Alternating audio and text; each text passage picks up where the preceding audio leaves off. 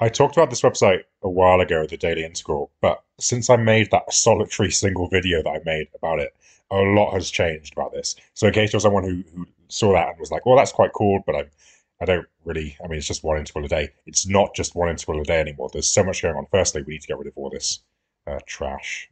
There we are. Goods. Oh, that changed. What is this? Every Christmas. Okay, sure. Okay, so we turned off Christmas mode. That's much better.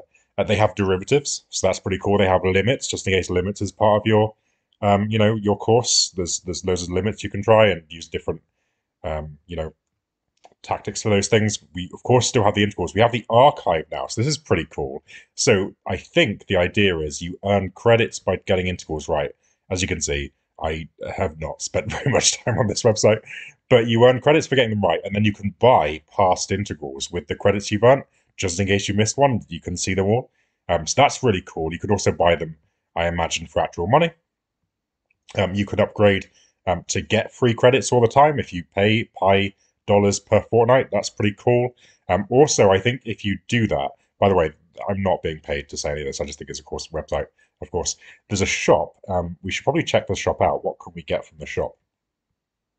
So this all looks nice. You can see that for yourself, I guess.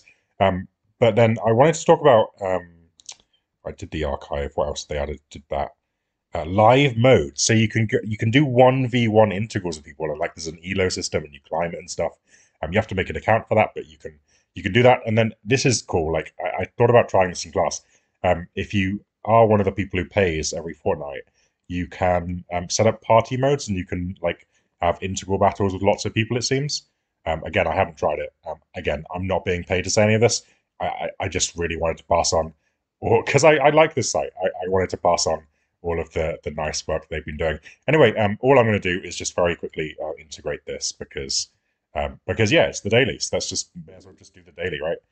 So let's do this. This doesn't look too bad. This looks like one of those ones. Do I have a calculator, by the way? Oh, I've got my phone. Okay, that'll do.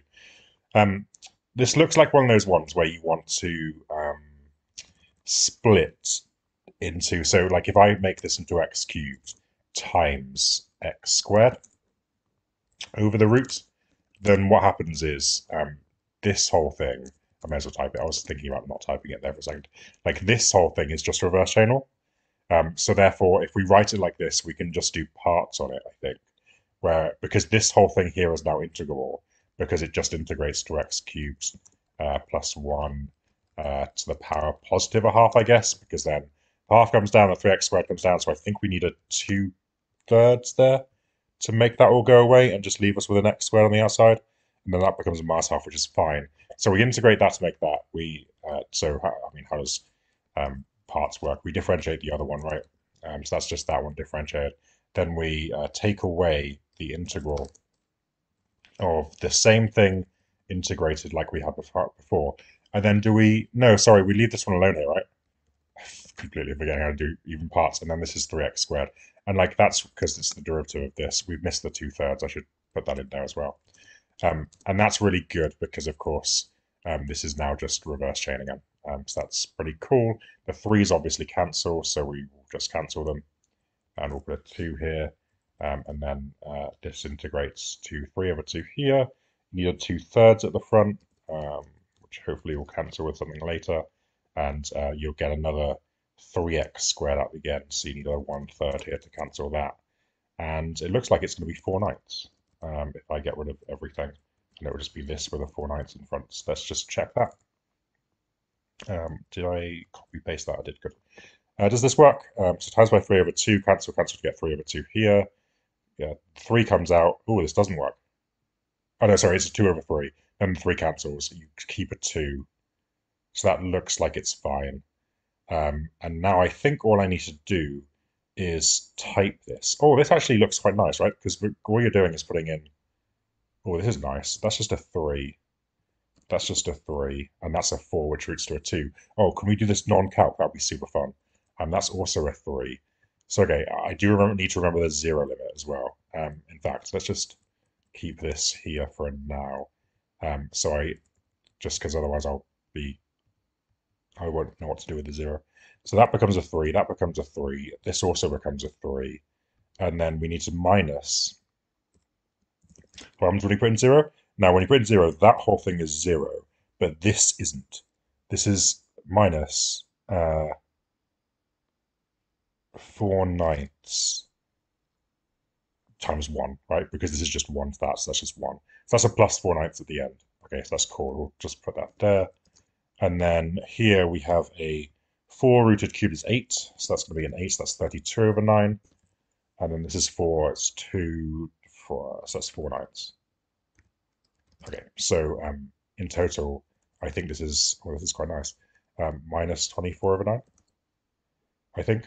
I just need to type that. Oh, do I even need to type it? What is minus 24/9? Let's zoom out this a bit. I am going to type it because I can't bother to do it. It's 2.67 with a minus, I think. And we'll just check whether that's right. And it always says elegant if you get it right. No! Ah, there's a mistake somewhere. Amazing. Well, that's going to be not fun to find. I don't know whether I can bother to find it. Int diff leave diff. Yeah, that's fine. This makes a 3x squared. Why have I got a 2 here? Oh, because it cancels with the 3 from here. Leaves that 2. Yeah, that seems about right.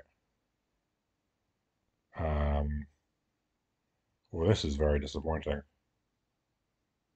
What happened to the last term? That's 1, 2, and then no, 3 is the last term. When we put in the 0. It's just 0 plus 4/9. Very irritating. Oh, why is there a 3 here? And a 9 here? Should these be 3s? They should be right. Hang on. What happened at the end here? And that's a 3. So cancels. That's a 4, 2. So that should just be a... What am I doing? That should just be a 4. Well, you muppet. And then this is 4/9 of 8. Yeah, is this not better now? And let's just type this in again. 4 minus 32/3 plus 4/9 minus 6.22.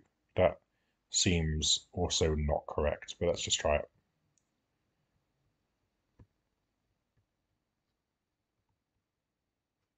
Oh my god, why can I not just get this right?